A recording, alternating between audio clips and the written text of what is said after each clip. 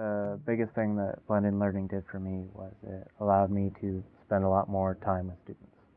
So when I started this class, there were 48 students in the class, and just that's a lot of people to try and connect with.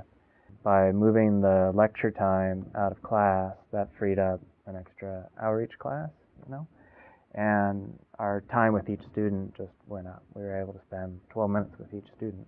There's me and 2 TAs in my class. So being able to spend more face-to-face time was a huge benefit from that. And not too long ago, I was a student myself, and I really appreciated the instructors who used my time wisely. And blended learning is really a great way to be able to use time effectively.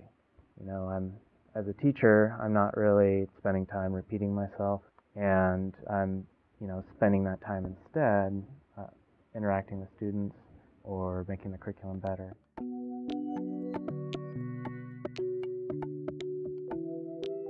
I don't leave anybody behind, So in our class, there's generally a pretty wide set of backgrounds that students are coming from. I have some students who've already taken a CAD class, and they're raring to go. And then I have some students who might just be returning to school after a long time, and they might not know how to copy files. So that's a pretty broad spectrum of people in a CAD class, and it's nice that because of this tool, I'm able to focus on helping the people who need help getting caught up.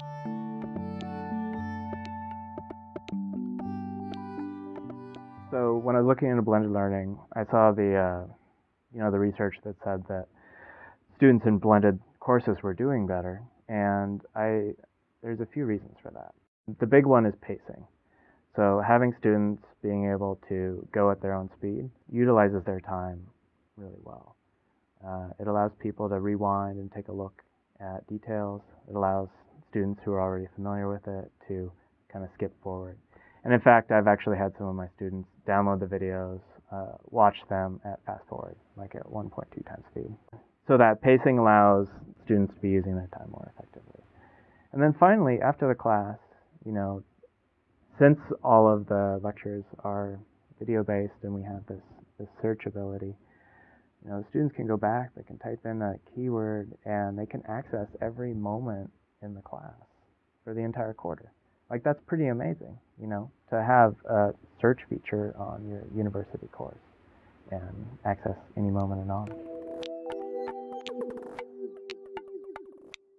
There's a variety of reactions. We've actually been doing surveys on this. In the first quarter, we were like, is this worth doing? Is this not worth doing? And I think the attitude towards video-based instruction is really changing. And we have a really positive response in our class. So the first quarter we did this, we had 45 students, and we did the survey. 42 of them were excited about the video lectures. They really like being able to control their own pace and access it at that speed. It's still important to have the traditional class time where you interact with the students and you create those opportunities for spontaneous discussion. So it's important to have that, that face-to-face time and those chances for conversations that make a class more than just a CD-ROM. My students who have been through it, they do like the ability to control the pace of what they're learning and to be able to access it anywhere.